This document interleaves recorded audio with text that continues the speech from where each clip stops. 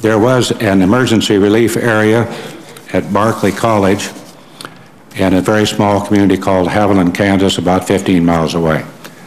As I walked into that relief center, I noticed an elderly gentleman sitting on the edge of his bunk staring into space. He was quite elderly. He was wearing an overcoat. He was wearing the shoes of his neighbor. He didn't know what happened to his neighbor, and no socks, and his pajamas. I put my arm around him and I identified myself as Senator Pat Roberts, and I said, we're going to be of help to you, sir. He says, no, I've lost my life.